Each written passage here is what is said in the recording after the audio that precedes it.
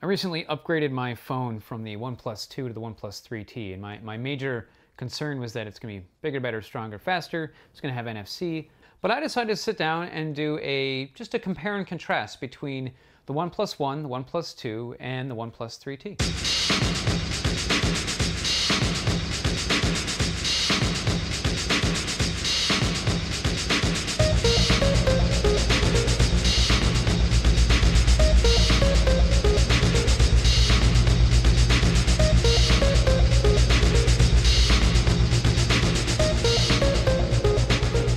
When the OnePlus 1 came out, they declared it as a flagship killer. It was really hard to get a hold of. You had to have an invite code.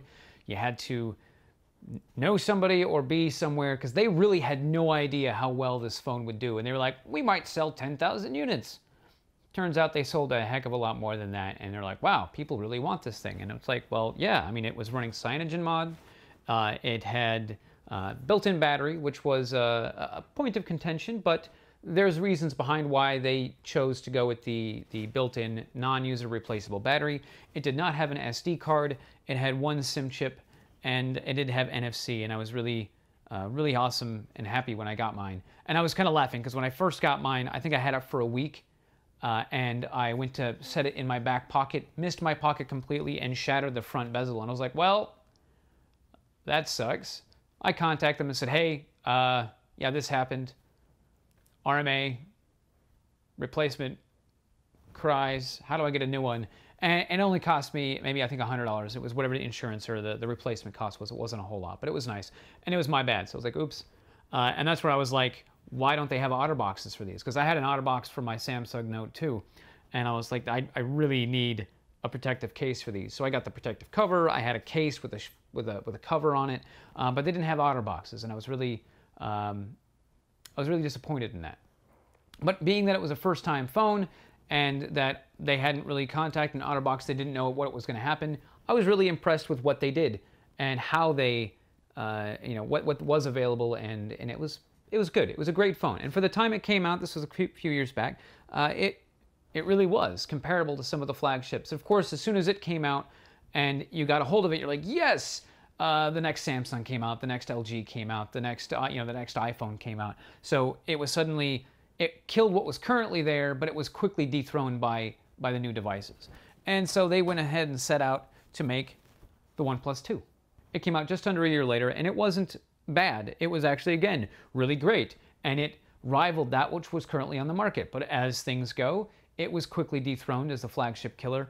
And one of the things that were really big points of contention of this phone had the OtterBox, which was awesome, but they removed the NFC. And they did this because they found in their research into their phones and into the usage of their phones that nobody was using it. And they decided, hey, it's not going to be that necessary. And so they pulled it out, and it kept costs down. But the lack of foresight for where NFC was going was a bit of a problem, because Apple Pay was just coming into fruition, Android Pay was coming into fruition, and those were going to be things that were going to be necessary for the future of phones, and that they have to have NFC. Some people use them. Not a whole lot of people use them. Not a whole lot of people know what you can do with them. And that was, I think that's just an NFC marketing problem. We need to really go back through and reevaluate what exactly is it that NFC can do, where it can go, and I think I'll explore that at a later time. But for right now, this one didn't have it. But they did with the OnePlus 3 and the OnePlus 3T. They did NFC, and they put the antenna directly behind the camera, which I thought was a great idea when you have like an OtterBox in place. But in the grand scheme of things, it didn't work on the device that I was looking to use, which was the NFC implant that I have in my hand. It works with the OnePlus 1. It does not obviously work with the OnePlus 2. And even though NFC is available in the OnePlus 3 and 3T, I can't get it to read my chip at all. And I think that's just because these chips are small. They don't have the largest antenna. And I don't think the NFC, the power to the NFC antenna is that powerful to bypass the camera. But any other device that I've attempted to use, like I've got a small Bluetooth speaker that has an NFC device in the back. So you just put this to the Bluetooth speaker, and it says, "Hey, would you like to pair with this Bluetooth device?" Yes. Don't even have to no parent code, none of that. You just beep, and it's good to go. And that works really well. And it works with any other device I've tried it with. I haven't had a whole lot of time to check out with like NFC tags that you'd place around the house, which would be really useful for any kind of home automation, where if you have your phone tied into devices, you can walk in and instead of flipping a light switch, you can just hold this to, a spot on the wall, and it would read the tag and turn all your lights on because it's this time of night. It's going to turn them on at this brightness, whatever. That's home automation stuff. We'll get into that later on. Let's go through a short list of things that I did to just compare these phones. The first thing that I did was run the Antutu benchmark against all three phones side by side, just to see how well, and you can see exactly how well the OnePlus One was able to model the 3D. The OnePlus 2 was a little bit better, but still a little choppy, and the OnePlus 3T was like screaming phenomenal. The other thing I wanted to test was the LCD screen, so I tested both the brightest and the darkest setting and compared all three. And as you can see, that the screen's dynamic brightness is improved drastically between the OnePlus One, the OnePlus 2, and the 3T.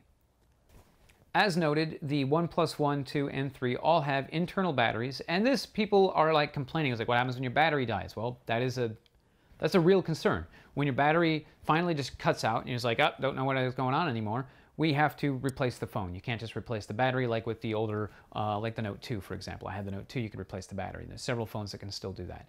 But part of the reason why they go with internal batteries is the transportation of a phone with a battery that is replaceable. They have to technically, even if they ship them in the same box, they're technically shipping two items.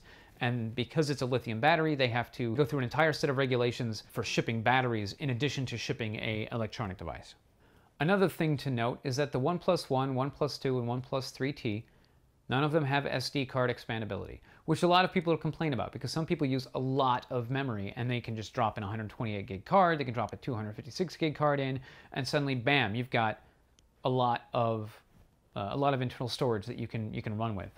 I know with the OnePlus 2, when I was shooting 4K video with my phone, I would run out of space very quickly, so I just stopped carrying music on my phone and just used it strictly for recording video because I would run out of memory and have to dump the phone, run out of memory, dump the phone. An SD card would be nice. But what they have done in compared to the OnePlus 1, to the OnePlus 2, and the 3T and the 3 have dual SIM chips. So you can pop out, you can put in a SIM chip for your local carrier, and then if you travel, you can have an international carrier, or you can get to a local space and it's like, oh, I'm in China, or I'm in Taiwan, or I'm in Germany, I'm in England, I'm in France. You get the idea. You can get a local SIM chip, dump it in there, and not have to remove your original SIM chip. The idea came up is like, why not dump the secondary SIM and use that space for a SD slot? Another difference between the OnePlus 1, the 2, and the 3T, the OnePlus 1 uses a micro USB slot, where the OnePlus 2 and the OnePlus 3T use a Type-C connector, which is great because it's reversible, it's fantastic in that factor. But the problem you run into is that these phones are still only USB 2.0. One of the other features that they added to the OnePlus 3 and 3T is that it has dash charging, which is a 4 amp power plug. You have to use the dash cable, and it will charge your phone from 15% to 100% in less than an hour. I keep forgetting to check exact time because it's like half an hour. I'm like, oh, I'm at 90%. I'll just walk away. But that does not work with the OnePlus 2. Even though I can use the dash cable and the 4 amp power brick, the OnePlus 2 will only charge at regular speeds. Now, if you use a different cable with the OnePlus 3T in the dash charging power plug, even though it's a USB Type-C, it only will work as 2 amps. It will not do a dash charge, which I thought was interesting, which means that they've done something special to the cable.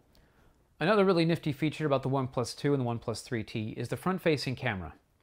And normally it's like, yeah, who cares? It's a front-facing camera. And one of the things that I had an issue with the OnePlus 1, and with actually most front-facing cameras, is that generally, and this is with the older cameras where the OnePlus 1 was involved, that one was competing with, is that they could only do a 720p front-facing video. So if you wanted to do like a selfie video of some sort or another, or if you're just trying to take a video where you can actually see what you're looking at so you can frame it right, I generally shoot 4K, so I'm like facing it to myself and everybody else can see what I'm recording. But when you're shooting front-facing camera, the OnePlus 1 could only do 720p. The OnePlus 2 and the OnePlus 3T can both do a 1080p video from the front-facing camera, which is really awesome. Now, that being said, all of the rear-facing cameras, they can all do 4K. Now, one of the things I'd like to note is the rear-facing camera for the OnePlus One had a much narrower field of view than the OnePlus 2 and the OnePlus 3T, as you can see in this side-by-side comparison where I was filming some Magic Cards. It wasn't a wide-angle lens as much as the other two phones were, which is great in certain aspects, but then when you look at the comparison of the actual photo quality between the OnePlus One, the OnePlus 2, and the OnePlus 3T, you can see the clarity, the focus, the detail, and they can all do RAW, which is awesome, but the clarity of detail that they can all do is definitely improved over the years. So in conclusion to all of this, what I'm really just trying to say is that it's really nice to see that the company is taking what they've learned from the first phone that they came out with, and they're trying to improve upon it. Now, while they did make a mishap with the NFC chip with the OnePlus 2, that was because they were actually paying attention to their users, they were paying attention to how people were using their phones, and they tried to improve upon the design, keep costs down, and still give everyone what they were using and what they wanted. And unfortunately, with the shift of the market and with the introduction to Apple and Android Pay, that those devices and that functionality being more and more popular and becoming more and more usable, that was a slight mishap. That being said, my name is Qain. Hope this video was helpful. If you like it, you can subscribe down below. You can leave comments. Check out thermalarmor.com, where we got some merchandise that's kind of kicking up and moving forward. And look forward to this very soon. See you guys next time.